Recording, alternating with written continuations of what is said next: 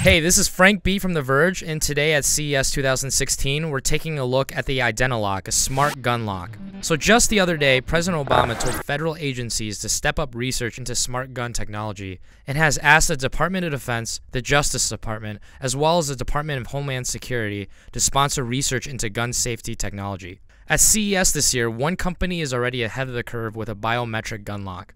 The Identilock, which will begin to ship this summer, costs $319 and allows users to unlock their weapon with their fingerprint in under a second. Once the fingerprint registers and is authenticated, the lock falls off the trigger portion of the gun, allowing the user to fire. The gun lock is meant to prevent accidental discharge and, of course, preventing it from getting into the wrong hands of the user. The lock has a lifespan of half a year and only takes 2 hours to charge via USB. What's special about this gun lock, however, is that it's essentially air-gapped. It doesn't rely on an app or a computer. Several users can directly register their fingerprints to the device, while different profile settings allow one super user to change permissions of other users associated with the lock. The Identilock is the only smart gun lock at CES this year, but maybe next year at CES we'll see more smart gun technology, thanks to the recent initiatives by President Obama.